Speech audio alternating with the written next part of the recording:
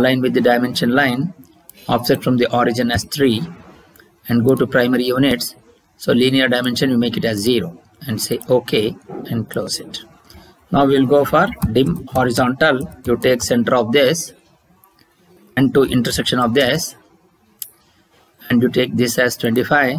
Similarly, dim vertical, take center of this and take intersection point of this.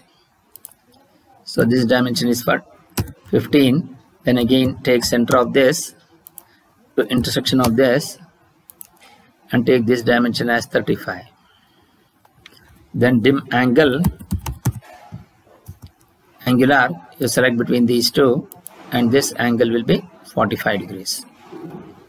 Then go to D-text and mark this point as X and this as Y and this as X1 and this as Y1. And now we go for leader. Go to LEA, take nearest point on this, put the ortho mode on and drag this, and annotation by default, option by default, enter and go to none and go to explode, select this and remove it.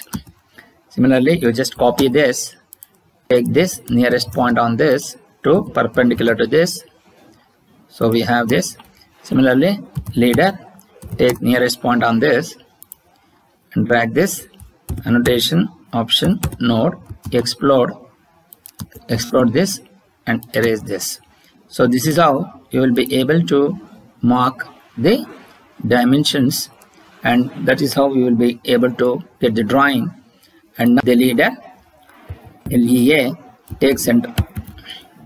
Leader, take center of this, select this, put the ortho mode off. You just click on this and you put the ortho mode on, click it on this, and annotation, enter, options, enter, none is the option. So then go to D-text, select this and write it as the right side view. See, right side view.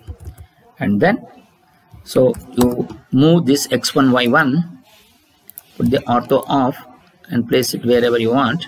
Similarly, Y1 somewhere here and the X will be on this. Now you just click on X and Y and go to change, go to layer and make that layer as XY and say close.